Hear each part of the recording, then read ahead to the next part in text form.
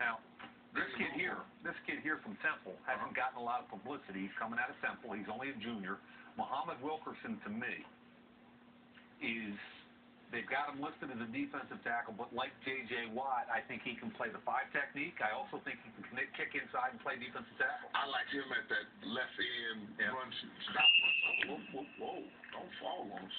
Don't do that. He's 6'4", 315 pounds, 35-inch arms. Yes.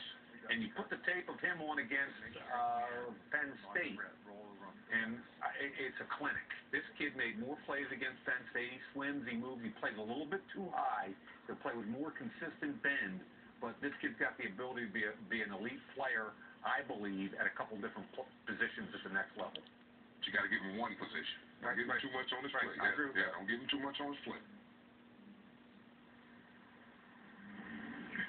Now remember, 315 pounds. And he's rolling.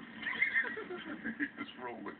315. He carries it real well, doesn't he? Oh, boy. Hit 27 reps at 2 1/4. Sub 5 for 315-pound guy. Real impressive. 4.99, just sub 5. And these are all unofficial. We will get the official times once everybody runs through their 40s twice. And we still have one group of 40s left to go here.